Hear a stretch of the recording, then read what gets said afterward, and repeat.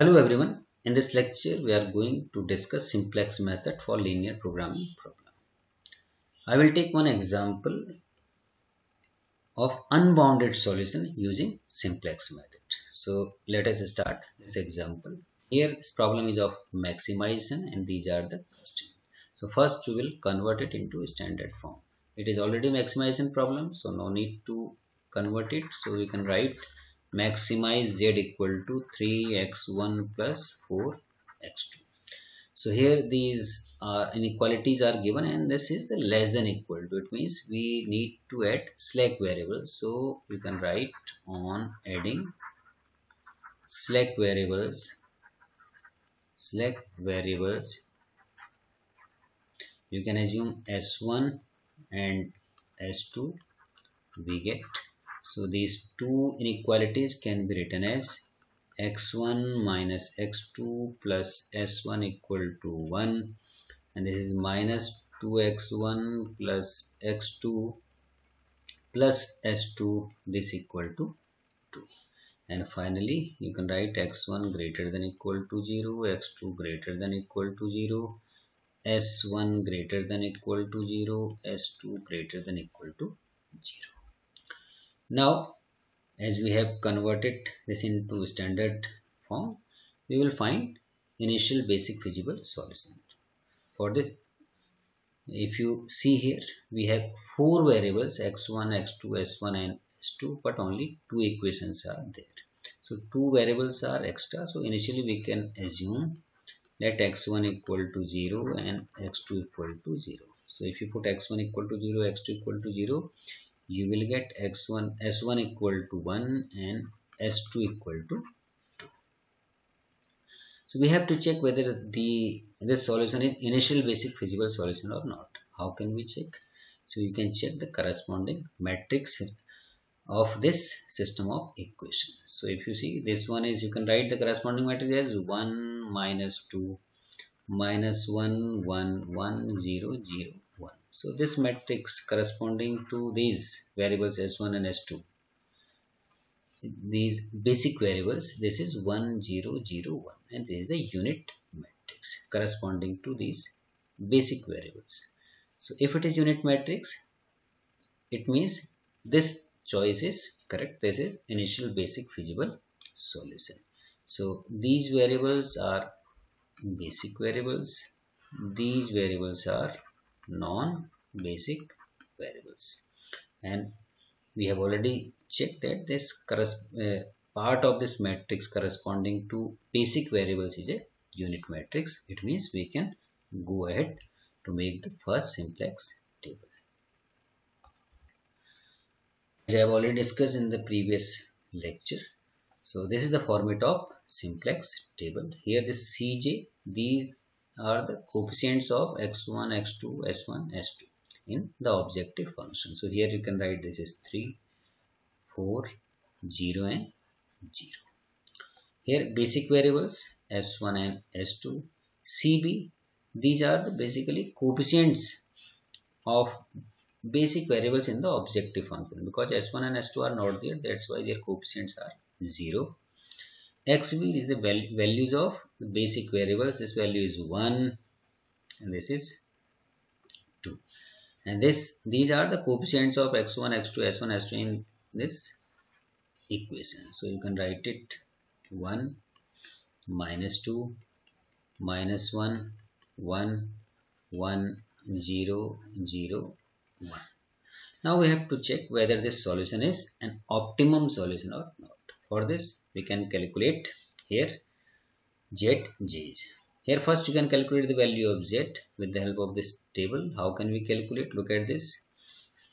Non-basic variables are 0. Only we have the values of basic variables. It means here we need not to consider the basic variables. This equation further can be written as plus 0 s1 plus 0 s2. So if basic variables, the values of basic variables are given and non-basic variables are 0, it means we can write it z as only in the form of basic variables, because non-basic variables are 0. So cbxv, z equal to cbxv, so cbxv, so dot product of these two vectors.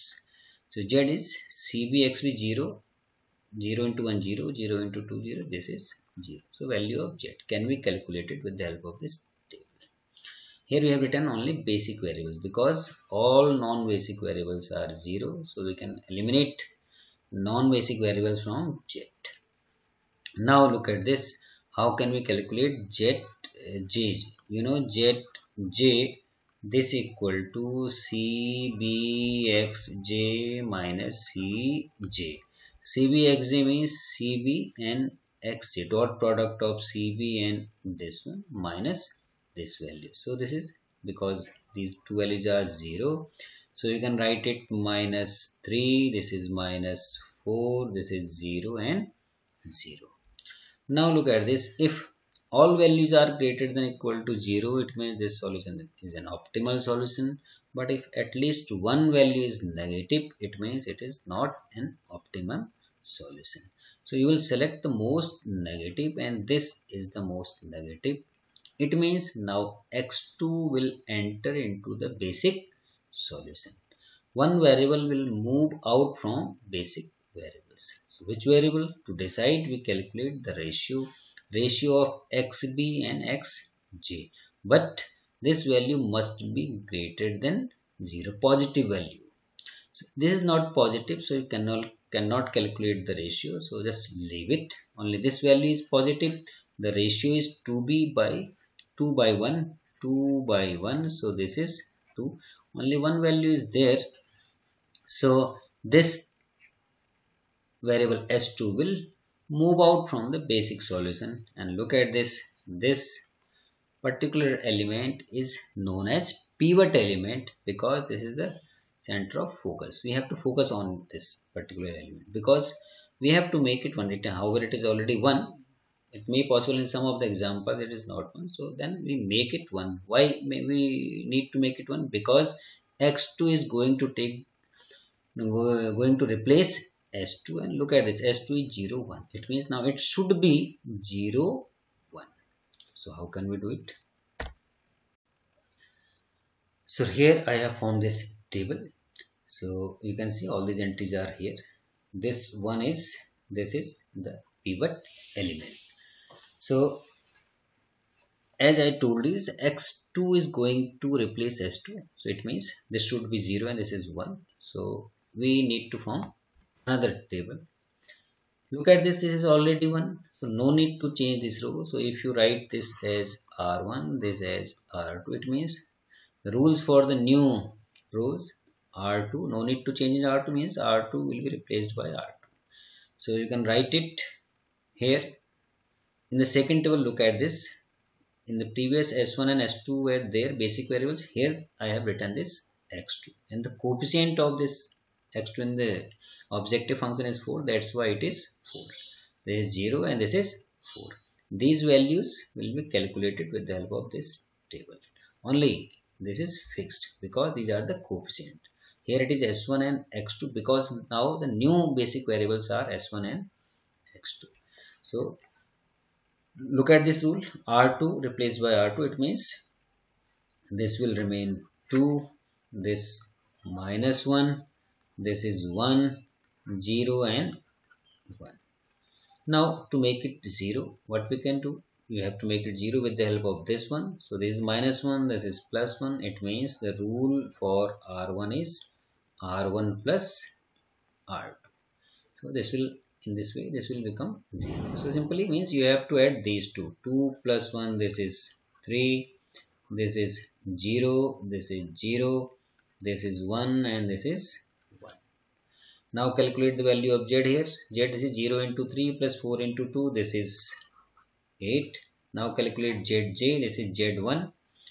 As I told you, zj, this is cbxj minus cj. It means dot product of cb and x1 minus this one. So 0 into 0, 0. 4 into minus 1, minus 4. Minus 4, minus 3. So look at this. Here first value I write 0 into 0 plus 4 into minus 1 and minus this is 3. So this is minus 4 minus 3. this is minus 7. So here it is minus 7. So and these values are, look at 0 into 0 0, 4 into 1 4, and 4 minus 4, this is 0. This is 0 into 0 0, this is 0, so this is 0. 0 into 0 0, 4 into 1 4, 4 minus 0, this is 4. Now look at this, one value is negative, it means this solution is not an optimum solution. So we'll choose the most negative, this is the most negative. It means x1 will enter into the basic solution. Now which vector will move out from the basic solution? To decide, we calculate the ratio. Now ratio of xb and x1, but condition is there that all these values must be greater than 0. This is 0, you cannot calculate ratio. This is minus 1, you cannot calculate ratio. It means no value is there which is greater than 0, so that you can find the ratio. So all values are either 0 or less than 0.